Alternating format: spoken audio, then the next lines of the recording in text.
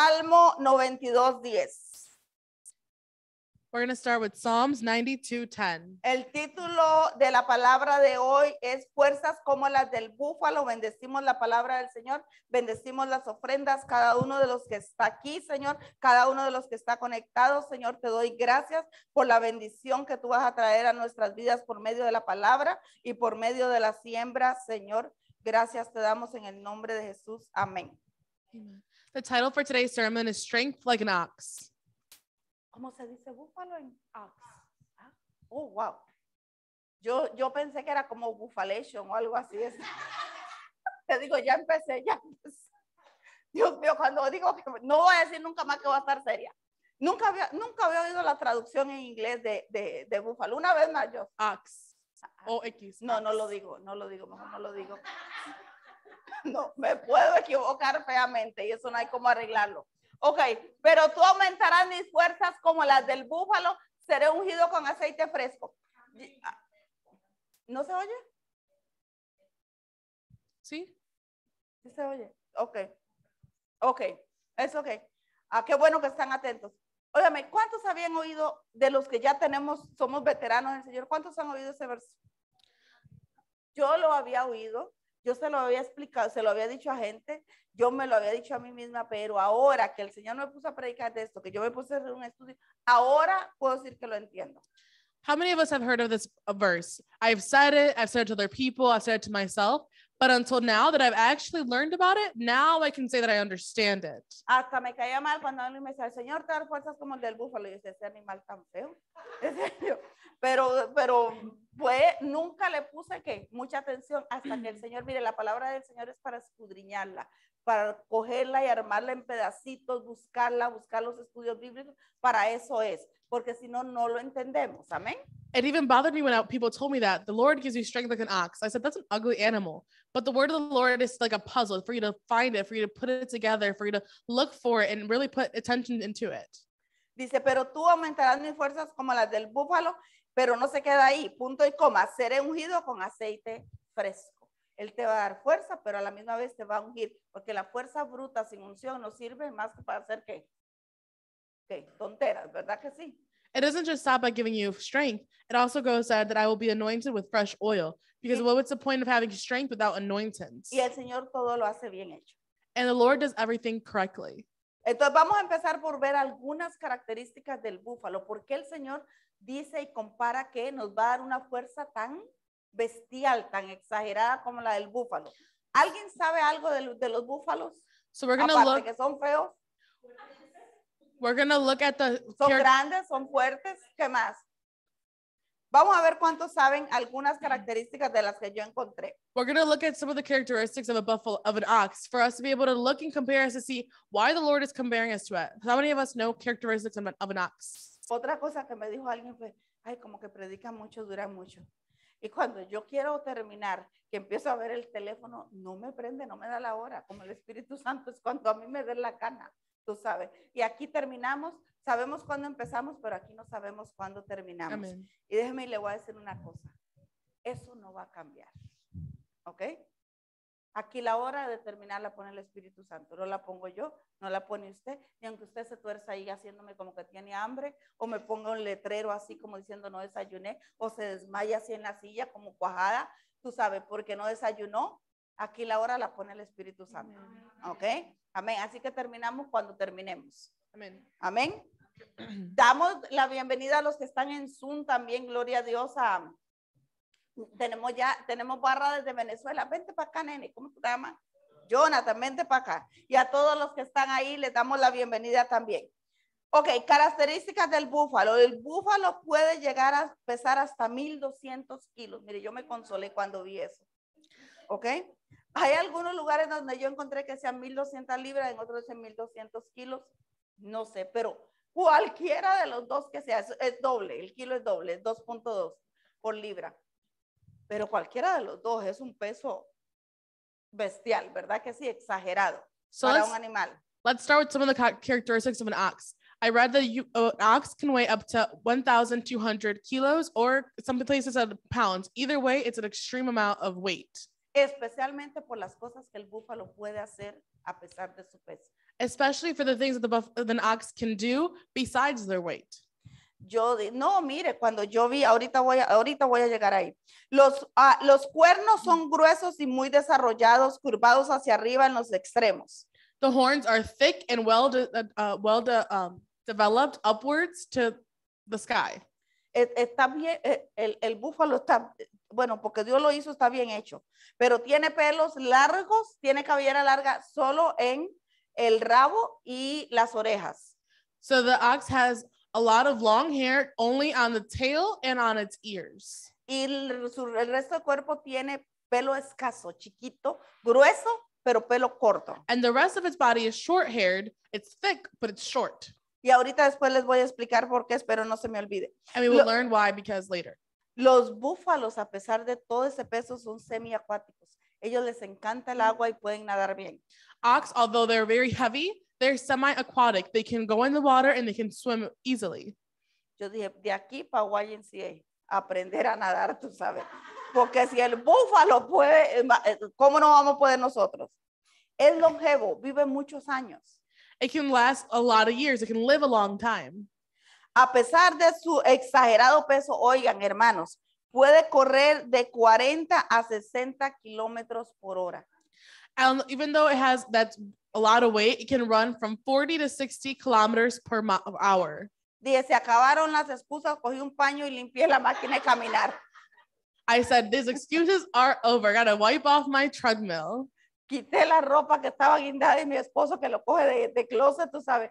Dije, si el búfalo pesa esto y puede correr a esa velocidad, yo dije, no, esta semana que viene va a echar humo. Allá abajo van a ver el humo que va a echar esa máquina. Amén. ¿Cuántos dicen amén? I went to my treadmill, took off the clothes that were hung on it like a closet, and I said, no, if this ox can run that fast with that weight, I'm going to start running so fast and be sparks flying behind me.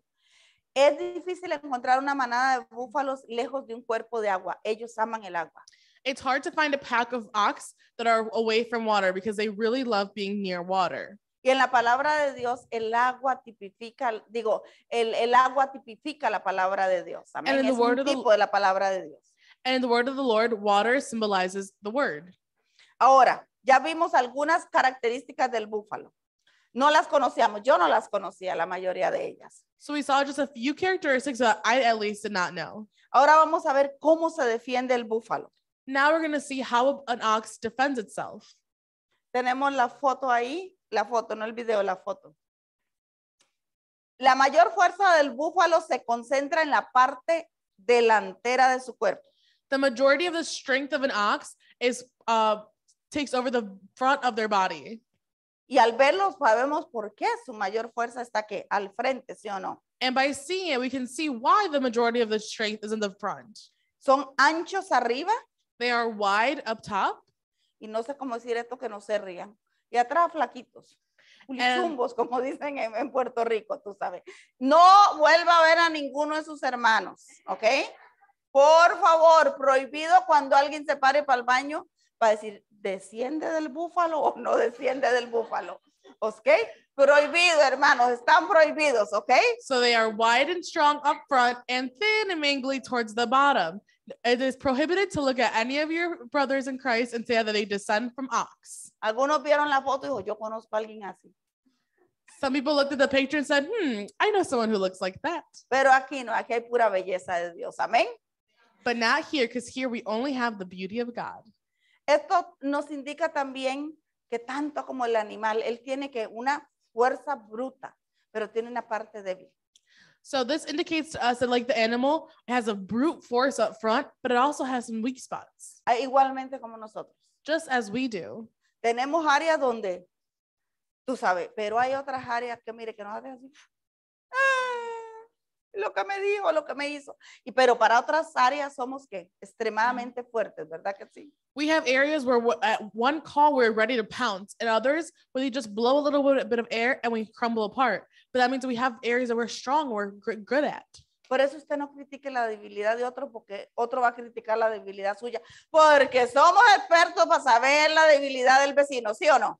So don't go around criticizing others' weaknesses because others are going to criticize your weakness because we are experts at pointing out all the weak spots from everybody else. Porque si el Señor nos está comparando y nos está diciendo y hablando del búfalo, en alguna área de nuestra vida nosotros tenemos esa partecita flaca como el búfalo. So if the Lord is comparing us to an ox and the life of an ox, that means that in our lives, we also have those thin spots the way that an ox does too. Hay unos que son pura debilidad, está flaquito el búfalo por donde lo veas, tú sabes. And there are others that are all weakness. That ox is a little thin. Todo los ofende, todo los echa para atrás. Everything offends them. Everything is a pushback. Están viniendo a la iglesia, me quitaron la silla, ya no voy. Mira, esa silla por si ya se sentó otro a desayunar antes de usted, tranquilo. ¿Ok? They're going to church and someone took my seat. I'm no longer going. Well, guess what? Somebody already sat in that chair and had their breakfast. Llegué de primera y la pastora no me dijo nada, solo me regañó el día que llegué tarde. ¿Ok? Todo los echa para atrás, cualquier cosa. I was the first one in church and pastor just said nothing to me. But when I was late, she scolded me. Everything is a pushback for them. Mire, ¿usted ha visto una persona así? Have you ever met somebody like this? En mi país decían, son más delicados que una cría hecha un pipes. De todo se resienten, de todo ya se enojan, ya no te hablan. Y tú dices, ¿y ahora qué le pasó? They're extremely delicate. For everything they get upset about, they don't speak to you anymore for any little issue. And you say, well, what happened? O si los llamas mucho, te dicen que les quitas mucho tiempo. Y si no te llaman, los llamas, dice, tú me ignoras. If you call them frequently, they say you're taking up their time. If you don't call them, you're ignoring them. Todos conocemos a alguien así, pero no me nombre a nadie, ¿ok? Por favor. We all know somebody like this, but no one name names, okay? Que es difícil. Son personas, la Biblia habla que dice que se arma con que son como un espinero, que no los puedes tocar y agarrar por ningún lado. Tienes que armar tus manos para poderlos tocar. They're the people who are difficult. The Bible even talks about them. They're like a cactus where you have to prepare your hands before you touch them. Pero vamos a volver aquí. Ok, ¿cómo se defiende el búfalo? La fuerza del búfalo, eso es lo que necesitamos aprender. La fuerza del búfalo está concentrada al frente de su cuerpo. So back to how an ox defends itself. The strength of an ox is concentrated on the front of their body. Porque están hechos para atacar de frente. Because they are made to attack up front. ¿Ok? Son esas personas que dicen, ¿cómo que el problema de que como que, no, como que vienen los satánicos para Boston? Vamos para allá, no, vamos para allá. Y por cierto, esta semana tienen que decirme, esta semana hay que comprar lo que vamos a hacer. De los que van para Boston. Si usted no sabe lo que estoy hablando, siga viniendo todos los domingos. ¿Ok? Entonces, hay personas así, tú sabes, que atacan de frente, que están orando por su esposo aunque no tenga problema con el esposo, están orando por sus hijos aunque los hijos no tengan problema, están ¿qué? Al frente, ¿sí o no? There are those people who are ready to pounce. If they're ready, if they're saying, what do you mean there's going to be a problem in Boston? No, we're going to go to Boston. We're going to get in the front of it. They're the people who are praying for their husband, even if there's no problems, praying for their children, if there's no issues. They are always ready and up front, ready to pounce. Inclusive, cuando vas a la armadura de Dios, ves que está todo cubierto menos la espalda. Inclusively, when you go to see the armor of God, everything is covered except the back. Pero no tenemos tiempo ahora para hablar de la armadura de Dios, pero ¿qué es lo que dice en Isaías? Dice que nuestra retaguardia es el ayuno. Por eso usted tiene que ayunar, le guste o no le guste, porque es lo que cubre tu espalda. Amén. We're not going to go into discussing this very much, but even in Isaiah, it says that what covers our back is our fasting. So we have to fast whether we like it or not. Ok, entonces ya sabemos que son hechos ¿para qué? Para atacar de frente. Ahí es que se llevan a cualquier animal, tú sabes. So now we know that they are made to attack up front. That's where they take over any animal. Ellos se defienden entre ellos mismos muy, muy bien. And they defend themselves between themselves very, very well. They defend each other very, very well. Si una cría está en peligro, ellos juntan la manada, ¿ok? Y se caminan en círculo o en manada alrededor del que está enfermo, del que está desvalido. If one of them is ill or if one of them is in danger, the whole pack surrounds them and protects them, and with the center of the one who is in danger when one is ill. Y no importa aún si la víctima está muerta. And it doesn't even matter if the victim is dead. ¿Ok? Juntos forman un vínculo que intimida a los depredadores más grandes. All together, they form something that intimidates all the other predators around them. El único depredador de los búfalos es el león. The only predator that can come against the ox is the lion. Y usted dice, ¿qué tiene que ver eso conmigo? And you say, what does that have to do with me? Vine a la predicación o a un de estos de, ¿cómo se llama? De National Geographic. No, usted vino a la predicación. You're saying, what does this have to do with me? Did I come for a sermon or did I come to watch National Geographic? ¿Cómo trasladamos esto al mundo espiritual? How do we translate this to the spiritual world? En la intercesión. It's intercession. Eso cuando tú ves a un hermano que, ahorita mismo como alguien, 2 personas que me escribieron me pidieron que oración. It's when you say someone, your brother, your sister in Christ who is struggling, someone who calls and says, I need prayer. ¿Ok? Esa es la parte que nosotros tenemos que hacer esas cuando venimos como los búfalos, como manada, juntos a interceder porque está en el centro, el que está débil. A ti no te importa si se está muriendo, si está muerto, pidió oración, sabemos que está en problemas, vamos a hacerlo. Amén. That's where we have to be like the ox. We have to be like a pack that comes together, put them in the center, where you don't care if they're dying, they're dead, there's something problem. The point is that they ask for help, they ask for prayer, and we need to together come and to help them. Dios no se equivoca cuando nos da este versículo. God doesn't make mistakes when he gives us this verse. Cuando el búfalo es perseguido por un león o una manada de leones, corre hacia el agua. ¿Ok? Por eso estamos viendo cómo se defiende el búfalo. So remember, we're looking at how they defend themselves. When a lion comes to attack the pack of oxes or a pack of lions comes, they run towards water. Y de ahí sale y empieza a mover porque tiene una joroba chiquita que está llena de aceite. So from there, when they get out, they start to move around because they have a hump on the back of their neck that's full of oil. ¿Qué era el agua? ¿Tipo de la qué? De la palabra. So what's the water? It compares to the word. Cuando usted se ve amanezado, usted corre a la palabra. When you no feel, donde la tía bochinchosa, donde el hermano, usted corre a la palabra. when you feel threatened, you run towards the water, not to your gossiping aunt, not to your brother, your sister. You run towards the word. Y sale y empieza a moverse. And you get out and you start to move. Y esa joroba empieza a echar aceite, empieza a llenar que le sale por la cara, le sale por todo su cuerpo el aceite. And then that hump starts to let go of oil that goes all towards its body, towards its face. It covers them in oil. Y aunque el león esté ahí cerca, and even if the lion is there close by, ¿ok? Si el león viene y porque el león mucho lo que usa es que le brinca encima. So what a lion generally does, it pounces, it jumps on top of the other animal. ¿Qué es lo que pasa cuando el león ya casi vamos a poner el video? Cuando el león le brinca encima y está lleno de aceite, ¿qué va a pasar? What's going to happen if the ox is full of oil and that lion pounces on top of them? They're going to slip off. No le va a entrar la garra del león, el león va a resbalar. The nails, the claws of a lion's not going to attack them. Their mouth isn't, they're going to slip right off. Si usted tiene aceite en su vida, los problemas le van a resbalar. Si usted está ungido, los problemas se tienen que resbalar. If you have oil in your life, the problems are going to slip right off. If you are anointed, your problems are going to slip right off. Pero si usted está seco, como el desierto de Sahara, se le pega el león, se le pega la garrapata, se le pega todo. But if you're dry like the Sahara Desert, the lion's going to stick onto you. Even any cold, any small thing will get onto you. Para que nosotros los problemas sigan por su lado, tenemos que estar ungidos.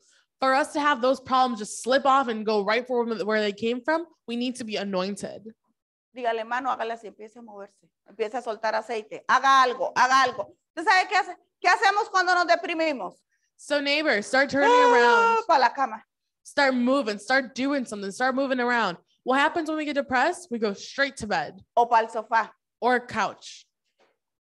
En el teléfono. Le contamos el problema a 20 familiares, a todo el mundo, y todo el mundo te dice una babosada diferente, porque no te está hablando de acuerdo a la palabra. And if you're having a hard time, we go and call on the phone, and you start calling everyone you know, and everyone tells you something stupid differently. A los 3 días se te ocurre, Señor, habla, me estoy confundido. ¿Cómo no vas a estar confundido? 3 days later, you get the bright occurrence to say, Lord, help me, I'm confused. How are you not going to be confused? Tú debes tener sí una persona, no tienes que tragarte todo, una persona sabia, que esté ungida, que no sea chismosa, ¿ok? And you should have somebody you can call, someone who is wise, who is anointed, who is not going to go around gossiping. que tú sabes que no va a ir a contar tus debilidades ni las situaciones por las que tú la llamas a orar. You shouldn't be holding it all back. You should have somebody you can call who you know is not going to go around telling everybody all the problems, situations, all the needs that you have that you call them to pray for. Si no les va a pasar, no, esto es un chiste, después te los cuento otro día, otro día que tengamos tiempo. ¿Ok? Me acuerdan, si nos sobra tiempo. Miren, entonces usted tiene que empezar, lo primero que tengo que hacer es moverme. So the first thing Tengo que empezar a orar, tengo que empezar a leer la Biblia, tengo que empezar a ayunar, tengo que empezar a moverme, tengo que empezar a ir a la iglesia para que empiece a salir el aceite y el animal que tengo montado atrás se resbale, se caiga. Amén. So you're about to feel like you're going to be attacked. What you need to do, the first thing, you need to start moving. You need to start praying, fasting, reading the Bible, going to church, so that oil starts moving around, so that oil moves and covers you, so that animal is about to pounce on your back slips right off. Dile, hermano, no es en la cama. Tell your neighbor it's not in bed. No es en el sofá. It's not slumped in the couch. Dile, es así. Muévase. Say Muévase, it's like this. muévase, muévase. Haga lo que tenga que hacer. Muévase, pero saque aceite del cielo. Amén. Move, move, move. Do whatever you need to do. Move, but get that oil out of that hump. ¿Dónde está la respuesta para el búfalo cuando viene el león en contra de él? Where's the answer for the buffalo when the lion's coming against them? Adentro de él. It's within the ox. ¿Ok? ¿Dónde está la respuesta para nosotros? Where's the response for us when we feel that lion coming towards us? ¿Quién vive dentro de nosotros? Who lives within us? ¿Ok? Ahí tú tienes que ir y decir, ahora, Señor, te necesito. Tengo una emergencia, ayúdame. Necesito. Voy a orar, me voy a meter en un ayuno. Mira que tengo el león subido arriba. Hay unos que nunca se les ha bajado el león. That's when you need to go, Lord, I need you. I have an emergency. I have the lion on top of me. Some people maybe never have the lion off of them. Usted necesita aceite, hermanito, hermanita. If you're someone who the lion has never hopped off your back, you need that oil. Es más, lo único que ya se les ve es el león. No se ven ellos. At this point, you don't even see them anymore. You only see the lion. Lo mismo, 30, 40 años y el león ahí está todavía bien, con la garra bien metidas. You see them 30, 40 years, and that whole lion's all you see with the claws right in them. Hermano, solo la unción rompe el yugo. Tell your neighbor, solo la unción rompe el yugo. Only anointing breaks those chains. No hay otra. There's nothing else, only anointing. ¿Ok? No, que me quedo cuidando el marido el domingo. Ay, mire, risa me das pena. It's not about, I have to stay home, take care of my husband on Sundays. No, I'm going to laugh at that. Si ese viejo panzón no te lo cuida, Dios, no hay quien te lo cuide. If that big-bellied man God doesn't take care of them, no one else will. Usted sea una buena esposa, haga lo que a usted le toca, pero no hay quien te lo cuide si no te lo cuida Dios. You're a good wife, do what you need to do, but no one's going to take care of him if God isn't the one taking care of him. No te estoy llamando a que seas irrespetuosa, a que seas desobligada, que no le cocines, que no le hagas piojito, tú sabes, pero, ¿ok? Solo la unción rompe el yugo. I'm not calling you to be disrespectful or not to do what you need to do do your part, but I'm saying that only the one that can take care of him is God. Usted sale para la iglesia, cierra la puerta y le dice, Señor, ahí te dejo el panzoncito, te lo encargo. You go, get ready for church, you close the door, you say, Lord, you can take care of him, it's in your hands now. Quítale el demonio de ira que cuando yo venga él me tenga almuerzo hecho. Remove that demon of anger within him, and that when I come home, lunch is going to be made and ready for me to eat. Y usted me cuenta a mí, empiece a hacerlo con la revelación de Dios, no con rabia, no con ira. Me voy porque no me mandas. No es eso, ¿ok? No es eso, no es en rebeldía. Me voy porque te amo y tengo que orar por ti. Start doing it, but start doing it with reverence, not saying, I'm leaving because I'm leaving and you don't tell me what to do. No, do it with love. Say, I'm leaving because I love you and I have to go pray for you and fill myself up. No es sacando pecho. ¿A quién le dijiste eso? ¿Cómo? ¿Que me qué? ¿Que me quede? No es esa la manera, hermanita, no. It's not with puffing. Venir al esposo a la iglesia. It's not about puffing out your chest and saying, oh, you want me to stay? Ha, ha, ha, ha. No, it's a different way. No, mire qué clase de bendiciones Dios nos da, amén. De elementos para traducir aquí, bendito Dios. ¿Dónde estábamos? Ok, en que le haga los huevitos rancheros al marido, que mató todo eso. Dice, cuando el búfalo es perseguido por un león o una manada de leones, corre hacia el agua es la palabra, porque después que sale del agua empieza a producir aceite donde las garras del león resbalan. Amén. So again, when the ox feels attacked by a pack of lions or a lion itself, it runs towards the water, which water symbolizes the word. And then when it gets out of the water, it starts to release oil, enough oil so that when a lion tries to attack, the lion slips right off of it.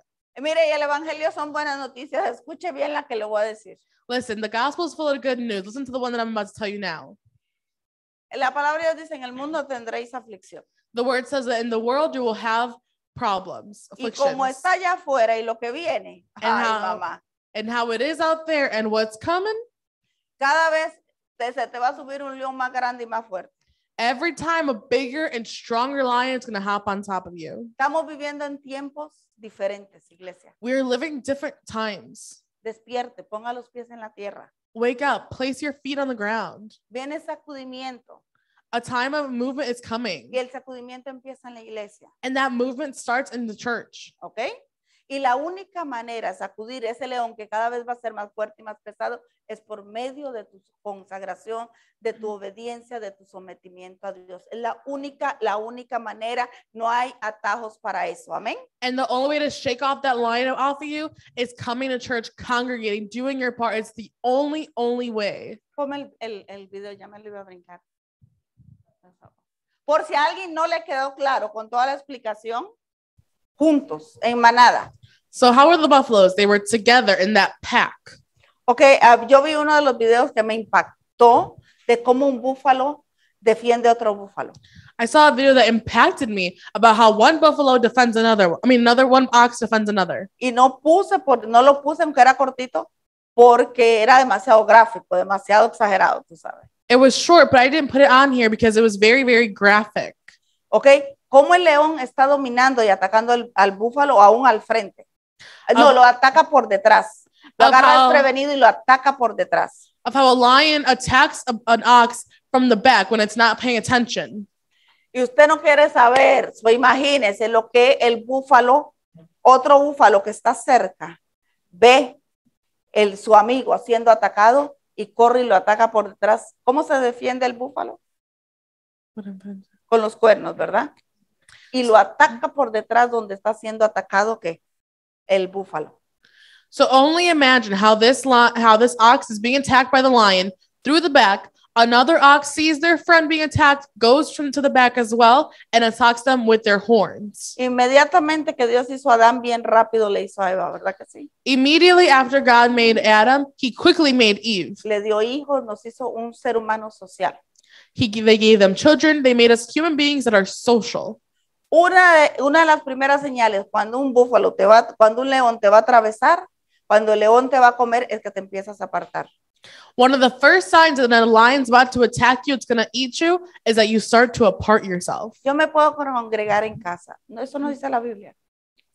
Oh, I can congregate at home. That's not what the Bible says. Empiezas a retirarte de la manada, de donde pueden orar por ti, de donde te pueden bendecir. Amén. You begin to separate from the pack where they can pray for you, where they can help bless you. Ay, es que el pastor, ay, que el hermano. Ese pastor, ese hermano, es el que puede venir y ayudarte cuando te agarre el león desprevenido por detrás. Oh, it's because of that pastor. Oh, that brother. No, that pastor and that brother are the ones that can come and defend you when that lion attacks you from the back.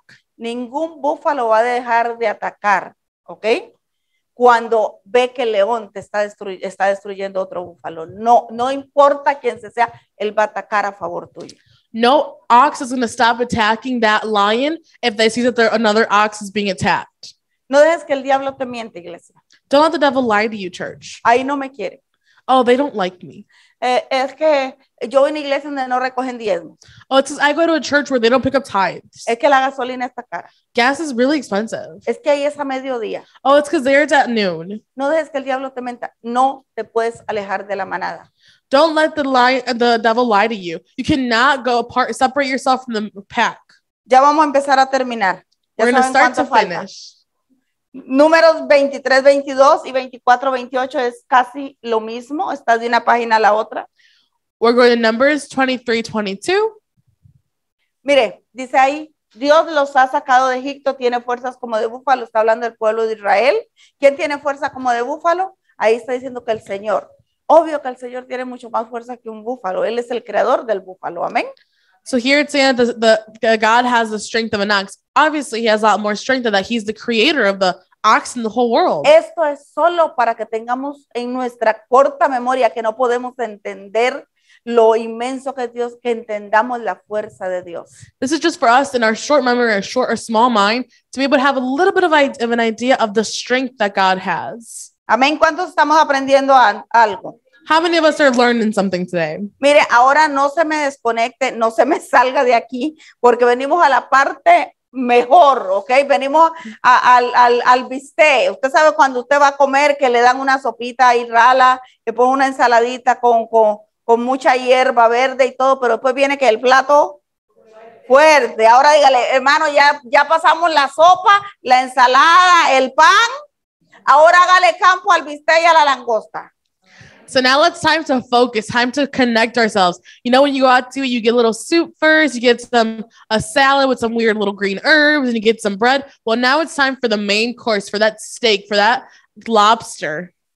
¿Alguien sabe qué hace el búfalo? Se cansa también. So obviously an ox gets tired too. Does anybody know what happens next? Porque el búfalo puede cargar el doble de su peso.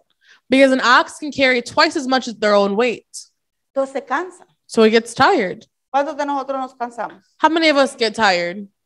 Algunos nacieron cansados y siguen cansados.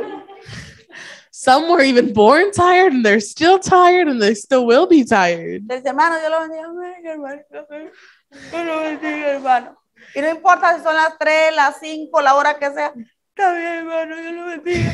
Siempre nació cansado. You say, hi, good morning, good afternoon, brother, how are you? And they're like, oh, you know, I'm a little tired, but thank you, God bless you. It can be 3, 4 o'clock in the afternoon and they're, oh, I'm really tired. Ahora se va a sentir bien cuando sepa que el búfalo también se cansa. So now you'll feel good when you learn that the ox also gets tired. Pero ¿qué hace el búfalo cuando se cansa? Cuando yo vi esto es hermoso.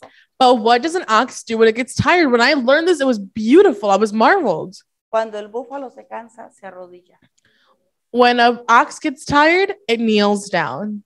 Los búfalos se arrodillan y cuando ellos se arrodillan, viene una fuerza mayor.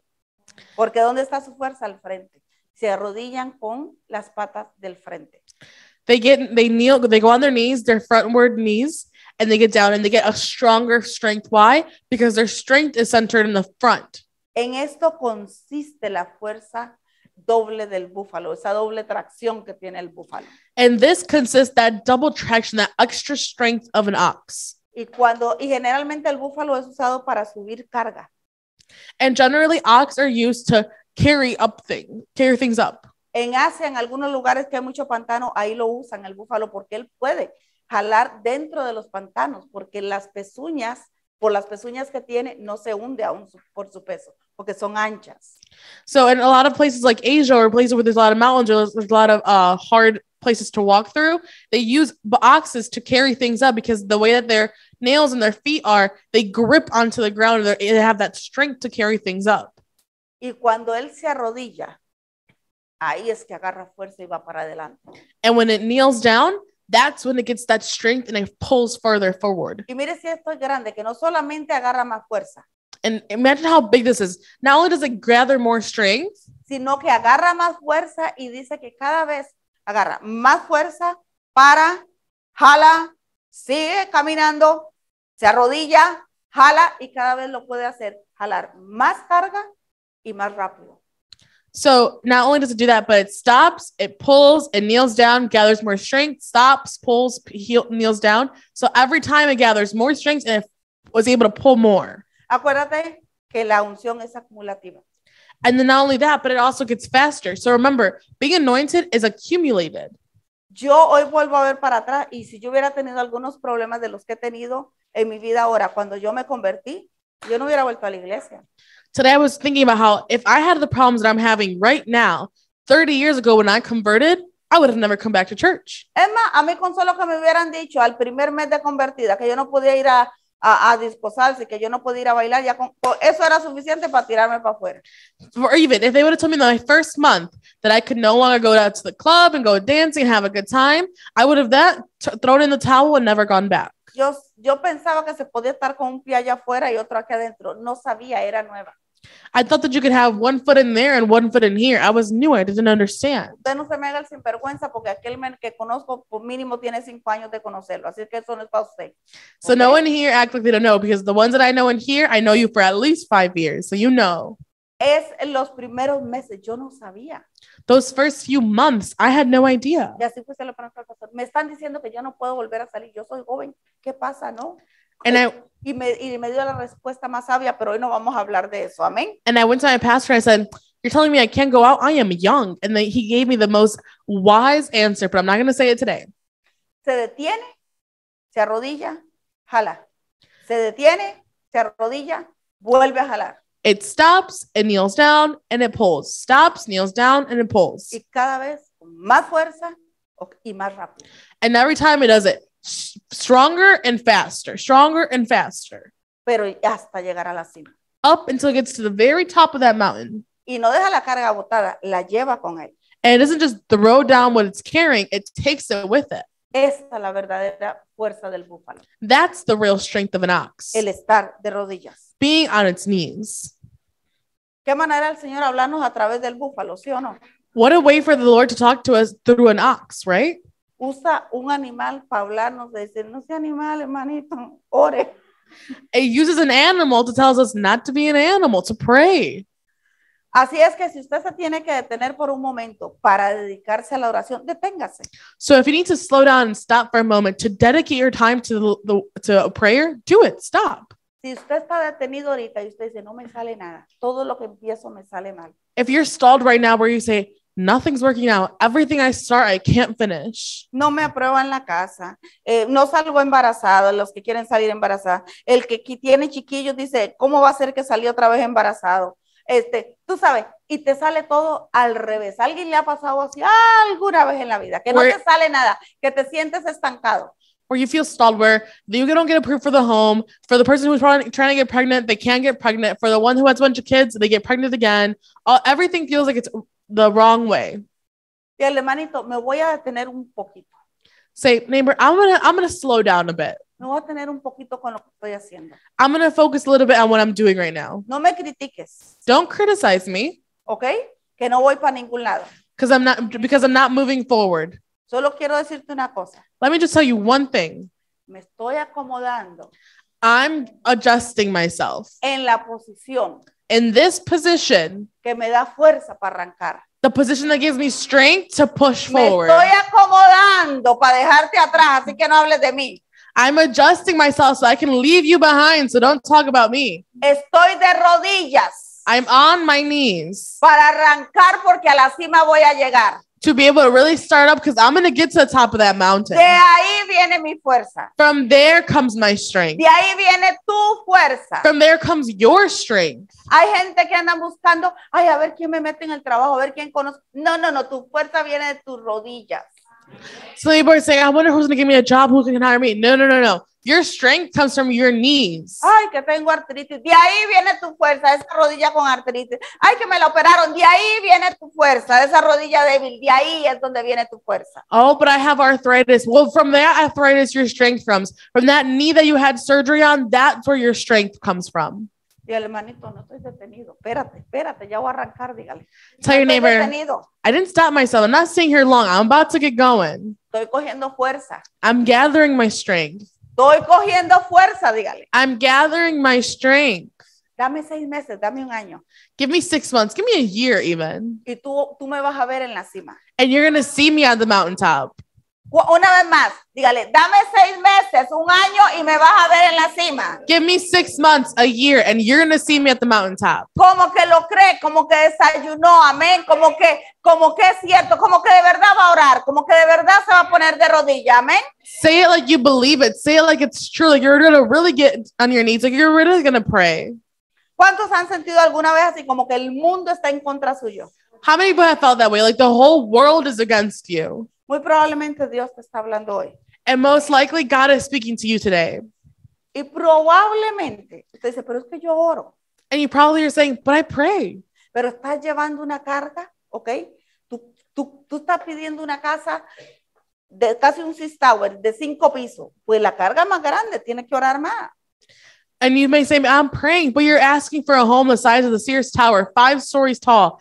And well, the weight's going to be a lot harder. You need to pray more. No es lo mismo orar por un carro nuevo que por un patín del diablo, una de estas, un scooter. It's not the same thing to pray for a brand new car that it is to pray for a scooter. ¿Para qué necesitas más estar de rodillas? De acuerdo a lo que estás queriendo, a lo que estás pidiendo. What do you need to be on your knees longer for whatever you're praying for whatever you're needing? Tienes un hijo perdido. Yeah, Es una carga grande. Tú tienes que estar de rodillas. You have a child that's lost. That's a big weight to carry. You need to be on your knees praying. Es que tengo yo un año de orar por cabezón ese. Pues te faltan 2 o 3 todavía, mija. Oh, it's 'cause I've been praying for that hard-headed man for a year. Well, you need another 2 or 3. No te puedes cansar. You can't just get tired. No te puedes cansar. Ay, que son 2 o 3 hijos. No, imagínate cuánto más entonces. Oh, but there are 2 or 3 kids. Well, just imagine how much more. Usted se puede levantar de rodillas casi que solo para ir a trabajar entonces. You can get off your knees just to go to work, apparently. Pero de que ese chamaco sale de ahí, sale de ahí. But that kid's going to get out of that problem, that kid will get out of that problem. Dígale, tu hijo sale de ahí. Say your child gets out of there. Tu hijo sale de ahí, Martita. Your child gets out of there, Tus hijos Martita. salen de ahí, Marta. Marta, your children will get out of there. Dios solo quiere que cojas fuerzas en la oración. The Lord just wants you to gather your strength in your prayer. Lourdes, Víctor sale de ahí en el nombre de Jesús. Amen. Tiene que salir. ¿Cuántos creen que Víctor sale de ahí? How many believe that Victor will get out of there? Tiene que salir. Él no se manda. La oración es la que gobierna el cielo. Amén. Y la oración, mire, si nos metemos en el tema de la oración es, dice, hágase tu voluntad así en la tierra como en el cielo. ¿Ok? Esa es la que manda. Prayer, No, pero somos buenos para mandar recados al cielo. prayer is what directs our whole world. It's what directs everything. The prayer says, giving me the strength, like, give me the prayer that you've given us, like in heavens and on earth. ¿Sabes de un búfalo que pasa rodillas? Mira, dígale que ore. No hay nada malo. La iglesia es para eso somos una manada. Pero Dios también quiere oír tu voz. There's nothing wrong with another buffalo asking you to pray, but guess what? We're a pack, so there's nothing wrong with that. But God wants to hear your voice. Y mandan su recadito. Mira, dile a la bestia que vive de rodillas que ore porque estoy enfermo. Dile que ore porque mi hijo sigue en la droga. Dile que Dios quiere oír tu voz también. They walk around sending their little messages. Oh, can you tell that beast to pray for me because I have a sick child? Or tell the pastor to pray for me because I have this going on. Yes, it's fine, but God wants to hear your voice too. Te endemonia el marido y en lugar de decir, horas que voy de rodillas para la iglesia, horas que dice, ya no voy. Ay, mire qué gracioso. Your husband gets full of demons, and then you say, when you should be on your knees and praying and fasting the most, that's when you say, I can't go to church anymore. No sea charlatán. Usted necesita estar aquí. Usted necesita escuchar la palabra. Amén. Don't be a jokester. You need to be here. You need to be listening to the word. Entonces, una vez más el versículo primero. So one more time, the verse. El primero, Salmo 92:10. Psalms 92:10. Pero, esos peros de Dios me encantan. Pero tú aumentarás mis fuerzas como las del búfalo, seré ungido con aceite fresco. Y ahora sí ya estamos terminando. ¿Ok?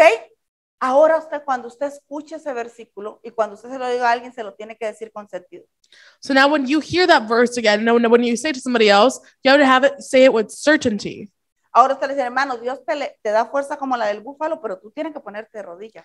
You need to say, yes, brother, the Lord will give you strength like an ox, but you have to get on your knees the way they do. Mire, si usted no ora ni por lo que se come.